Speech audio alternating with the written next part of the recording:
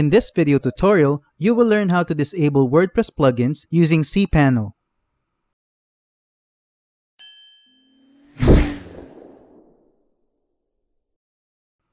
If you are unable to access your WordPress admin panel, and you suspect that this error is due to a recent plugin you installed on your website, in this case, you would need to disable your plugins using FTP or cPanel. In this tutorial, I will show you how to disable your WordPress plugins using cPanel. After you have logged into your cPanel account, click on the File Manager. Since I am working on my subdomain, I will look for that folder. If you're working on your main domain, then open this folder called Public HTML. Double-click on the folder to open it. This is where all our WordPress files are located. Look for the folder named WP Content. Double-click on it to open the folder. Here you can see we have another folder called Plugins. This folder contains all the plugins on your WordPress website. You can open the folder and see all the plugins you have installed on your website here.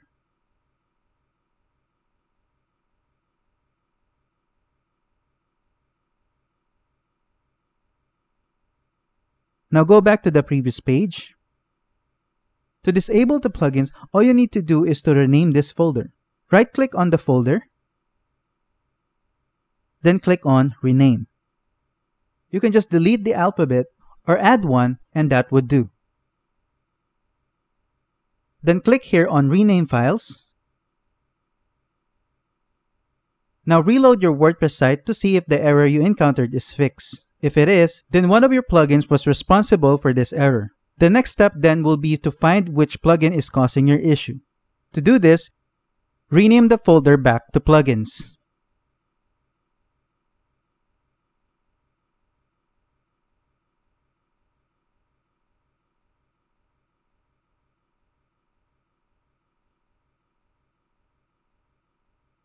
Now go to Plugins page on your dashboard. You would be able to see all your plugins, but all of them would be deactivated. Activate the plugins one by one until you get the one that triggers the error.